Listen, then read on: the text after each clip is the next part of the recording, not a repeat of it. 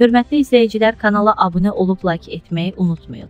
Günün xəbərləri təqdim edir. Prezident İlham Əliyev Azərbaycan Respublikası vətəndaşlarının 2023-cü il yanvarın 1-dən 30-adək müddətli həqiqi hərbi xidmətə çağırılması və müddətli həqiqi hərbi xidmət hərbi qulluqçularının ehtiyata buraxılması haqqında sərəncam imzalayıb.